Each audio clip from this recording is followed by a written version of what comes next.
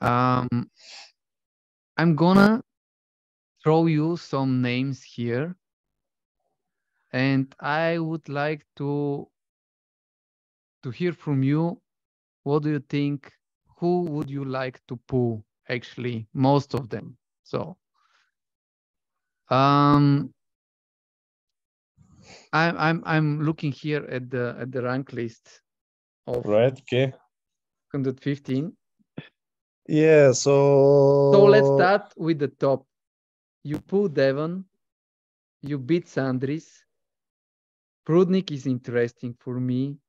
Yeah. Then Marcio Barbosa is interesting. You pull Matt Mask. Pavu is also interesting. Rino Masic is also interesting.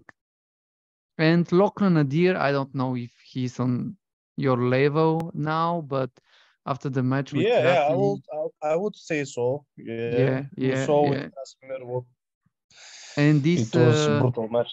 and Brad Gradley from USA, he looks very strong. I saw him for the first time in the last East versus West.